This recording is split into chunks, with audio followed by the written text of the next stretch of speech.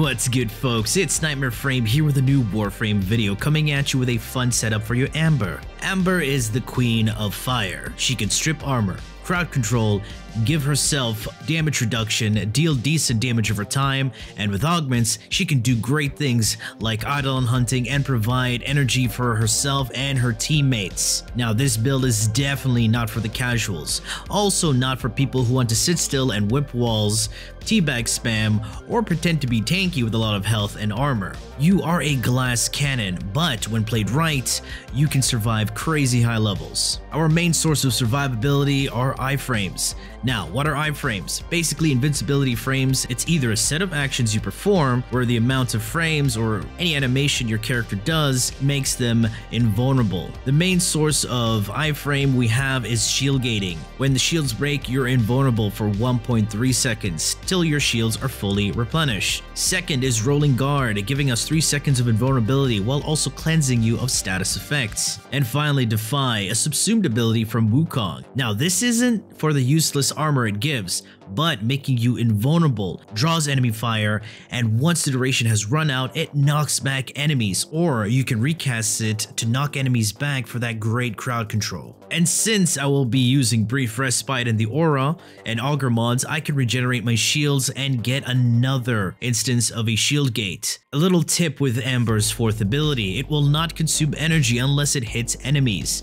If there are no enemies in the area within partial line of sight, it will not consume any energy. So it's not the best ability for energy to shield conversion with Brief Respite. I'll be using this ability to build up my emulation meter, so I can armor strip with Fire Blast, while also using the augment Exothermic. Enemies affected by Inferno will have 15% chance to drop energy orbs. Unfortunately, this doesn't scale with power strength or anything. So let's see how the survivability and support work. Just remember, you have to keep an eye out on rolling guard's cooldown and your shields.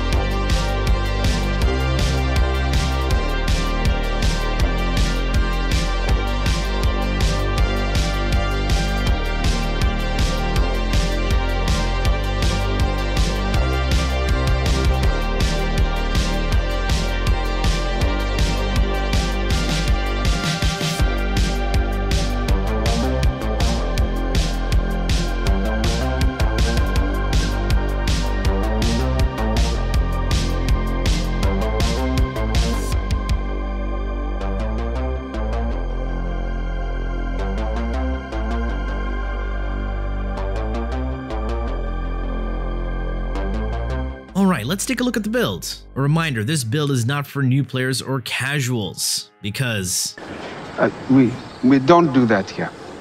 Brief Respite in the Aura for the energy to shield conversion. Using energy will help you regen shields. The higher your efficiency, the less shields. So it's also useful to pair it up with Augur mods as well. Prime Surefooted provides you with 100% resistance towards staggers, pulls, and knockdowns. Remember, spending less time on your butt is a huge DPS increase. If you don't have this, use Handspring.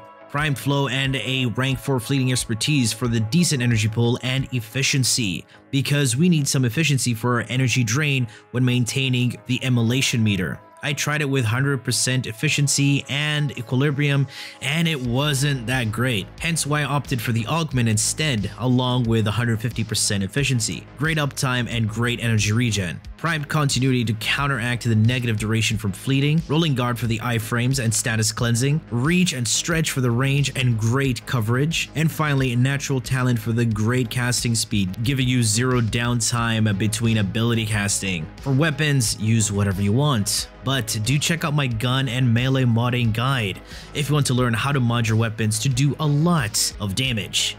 This is Amber that defies all odds. You see what I did there? So that has been it from me. I do hope you enjoyed this video, and if you did, feel free to leave a like, share, and subscribe for more Warframe content, streams, and so much more. Do refer to the description. Thanks for watching, and as always, peace.